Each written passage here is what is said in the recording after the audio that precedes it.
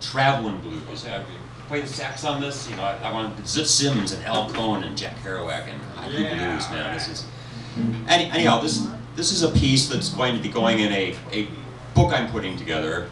It's a collection of my writings from over the years.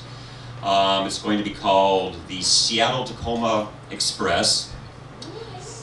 Selected writings from 1989 to 2015. That there is no actual demand or request for a book of this sort. But I'm putting it together because, you know, I'm thinking that many years in the future, my daughter might have kids. And one day, you know, these little cherubs will come up to, come up to her and say, you know, what was Grandpa like? What kind of man was he?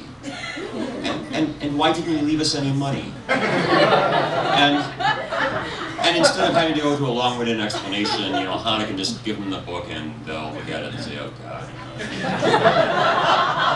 Sorry, Mom. It'll save everyone a lot of work in the future.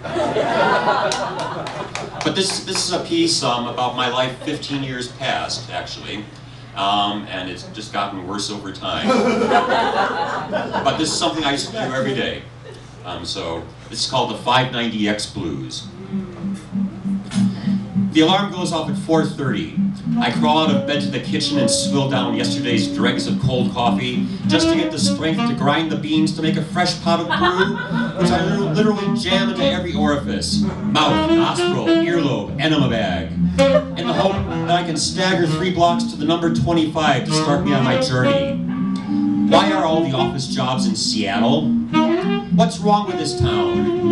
My Tacoma jobs have consisted of peeling hot, burning plastic representing obscure auto parts off machines that could eat me for breakfast for 12-hour shifts, lifting bed frames from conveyor belts after they've been sprayed with quick-drying paint that is supposed to resemble fine wood grain, and digging sewage ditches for new construction sites. I'm not built for this kind of work. I'm an intellectual. I deserve to be hunched over a computer screen, working on an Excel spreadsheet, trying to reconcile the expenditure of a year's cost of paper clips into a $125 million tax write-off for the scumbag International Cartel Enterprise Corporation. And as far as I'm concerned, Tacoma will never be a real city until they can supply me with a job like that. Because I'm sick of having to go to the bathroom on the bus. And when you drink as much coffee as I do, just to become ambulatory, the urge strikes me by the time I get to Fife. So there I sit, endlessly crossing and recrossing my legs while scrunched up next to my fellow passenger who starts to think I'm some sort of pervert. Either that or he asked me for a date, which is even more awkward. By the time we hit Spokane Street, my loins screaming in uremic agony, and there, at last, my transfer point, with its longed-for oasis, McDonald's on 3rd and Pine. Wait a minute, this is new. Restroom tokens?